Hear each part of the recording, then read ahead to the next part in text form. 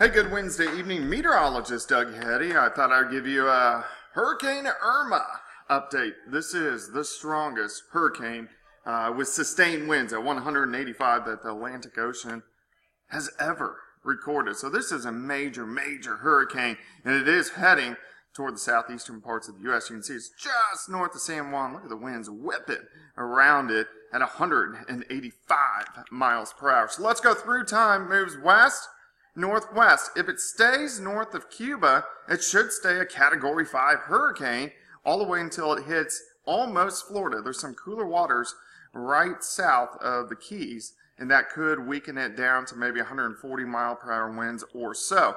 But it should turn north, make a landfall, it looks like right now, somewhere around the southern coast of Florida, and this would be a Sunday morning, and then could make a second landfall in the Carolinas or Georgia by the time we head into Monday morning. So a possible catastrophic hurricane. Of course, we're going to be watching this for the rest of the week and then all the way into the weekend. For us, we look great, 79. Tomorrow, 83. Friday, 83. Saturday, temperatures great. A little bit warmer. Really can't ask for too much more in early September. Have a great evening.